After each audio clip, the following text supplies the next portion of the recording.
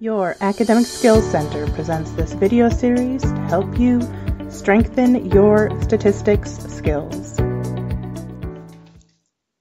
Hello stat students and welcome to the chi-square video presentation.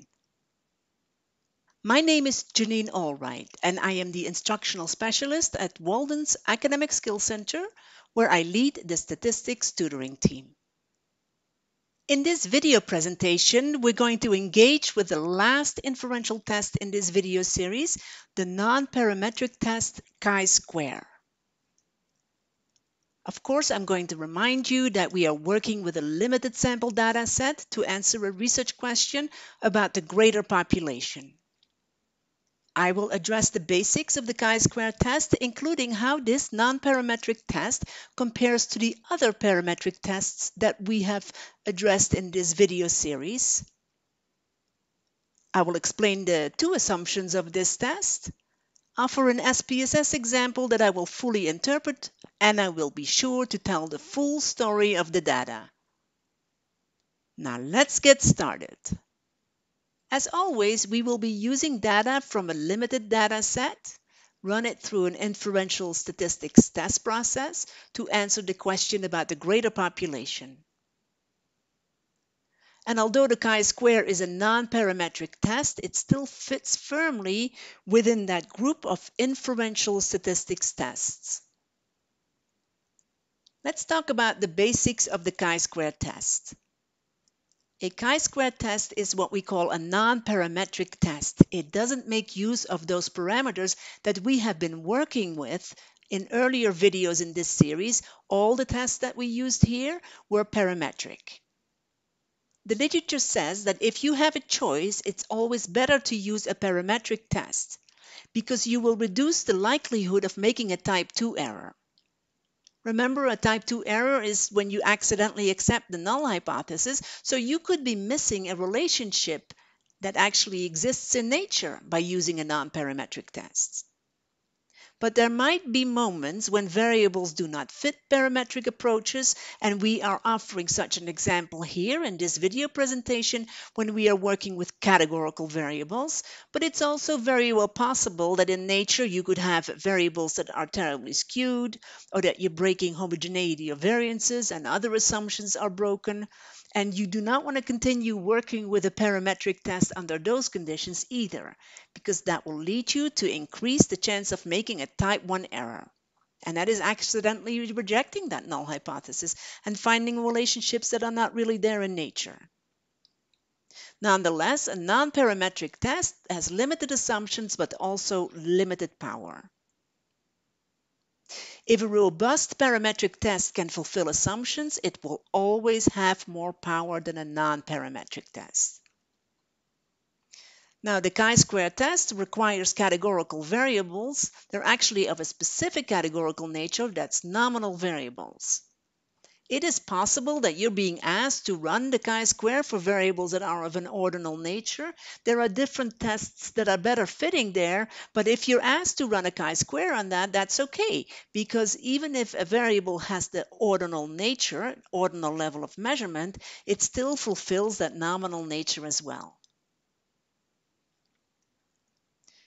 The purpose of a chi-square is to find a relationship that we can quantify. We're actually just comparing observed values, frequencies, to expected values. Now let's talk about the chi-square assumptions. There are really only two assumptions.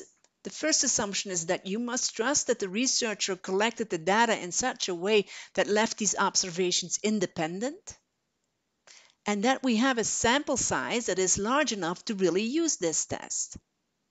If our sample size is too small, you cannot trust the result of this test and you cannot interpret this test. The sample size in this assumption is not measured by full number, but is actually assessed by looking at the expected values. We hope that at least 20% of the expected values are smaller than 5. And when we run this test in SPSS, I will share with you how you evaluate the sample size assumption. This is how we will set up the test in SPSS. Of course, we will be working with nominal variables. We will enter one variable into the column and the other one into the row because we're building a crosstab. Though one can argue that this is a relationship test, so it doesn't matter much which one is the IV and which one is the DV, the literature says that it's better to put the outcome variable in the column. And we're going to address that one assumption. We'll evaluate significance as always, and then we will interpret the effect size for this test. And this test actually comes with two effect sizes based on the size of the table that we create. If we have two variables that both have two levels, our table will be 2 by 2, and we will interpret the phi. If we have a table of a different size, we will interpret the Kramer's V. As I just mentioned, the chi-square is a relationship test, and I have a chi-square research question example ready here on this slide.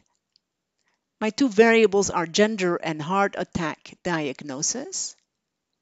To what extent are gender and heart attack diagnosis related?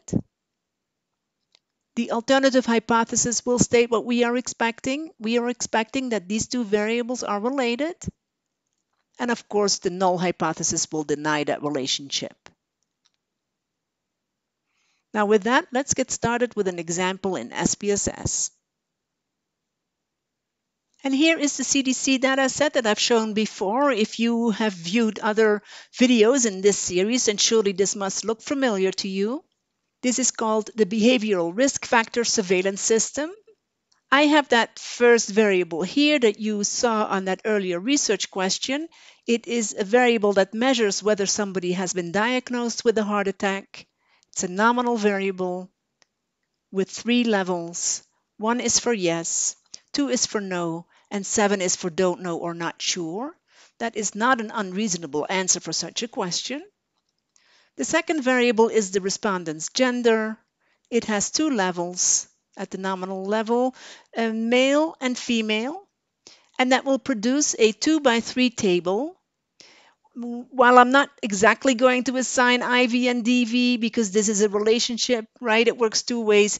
The gender is going to act as my independent variable, and I'm going to measure whether it has a relationship with that outcome variable ever diagnosed with a heart attack. And to that end, let's run an analysis with these two variables. Analyze descriptive statistics. My chi-square test lives under the crosstabs function here.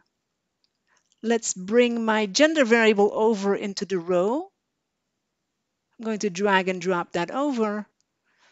And my heart attack variable, whether you've ever been diagnosed with a heart attack, will be placed in the column because to me that is more of an outcome variable. Let's click on the statistics button. I'm going to ask for the chi-square, of course, but I also want to set up my phi and Kramer's V. Of course, this is a 2 by 3 table. I will not interpret the phi. I'm going to interpret the Kramer's V, but they come in a pair. Click continue. Now I will click my cells button here. And the observed count has already been selected by default, but I'm also interested in learning about the expected count. As I mentioned earlier, this chi-square is nothing more than a comparison of the observed frequency to the expected frequency. But I do need my expected frequencies on the screen because I want to know how they come out in order to evaluate that sample size assumption. Remember? But I want to mention here, the expected count is actually a formula that's applied behind the scenes. The observed count is available here in the data set. Those are the numbers that you see in the data set. I'm going to compare that to that calculated number, and SPSS takes care of that. In the real world, you might even find direction on how to calculate the expected count for real-life examples and what other researchers have discovered. But here we will have to do with that formula behind the scene. Now, percentage-wise, I like to see row, columns, and total. I like to be as generous as I can there because I'm going to use these totals and these numbers in the row and the columns to somewhat describe my variables. I can now click continue and I'm ready to run the test. Click OK. First things first, I want to describe my variables. I can see how the distribution is happening here between males and females, but I can also add those yes, no, and don't know groups to it and give a picture, paint a picture, if you will, for your audience to explain how these variables act here on this data set. I don't encourage you to project every number here, every row, but you want to kind of summarize this as you move forward. Let's evaluate this chi-square box because this is where the assumption of sample size is being answered. I can see here, written in a sentence below the chi-square test box, that no cells have an expected count less than 5, so I have no issue with the sample size, so assumption is fulfilled. But let's take a look really at these expected counts, and we can see that they are all nicely above 5. There is no issue here with those expected counts. They all look good, but then I have a generous sample size. This p-value for the Pearson's chi-square is significant, p smaller than 0.001.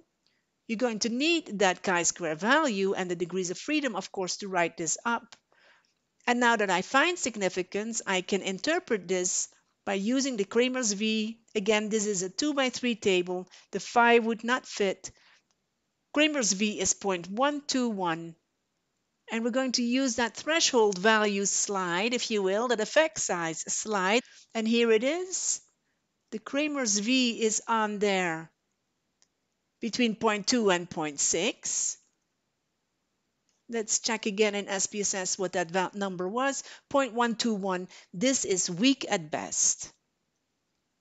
And that will be the gist of the story, really, because this is a very weak test. It truly only looks for a very simple relationship, and it's nothing like the complicated inferential test that I presented in earlier videos in this video series.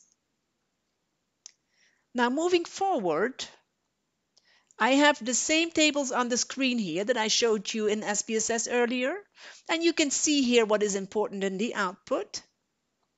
You want to use some of that information to describe how your variables act on this data set. And you want to evaluate the expected frequency here to fulfill that assumption. You can see that these expected frequencies here are well above 5, so no problem there. Let's move to the inferential test results, and I have that arrow already aligned here with that assumption because your assumption is once more confirmed. You don't have any cells that have expected counts less than 5. The threshold value here percentage-wise is 20%. Anything above 20% will make these test results unreliable and you cannot interpret them. Assumption is fulfilled. Here comes my chi-square. Evaluate that against the alpha level of 0.05 and you have significance. And now I'm going to interpret the Kramer's V because this is a 2x3 table. 0.121 is weak at best. Now you will need to bring additional information here. You need the value of the chi-square and the degrees of freedom to write this up in a proper APA way. And with this last show of the tables in SPSS, and with a mention of which numbers are important for your write-up, this video presentation for the chi-square has now come to an end.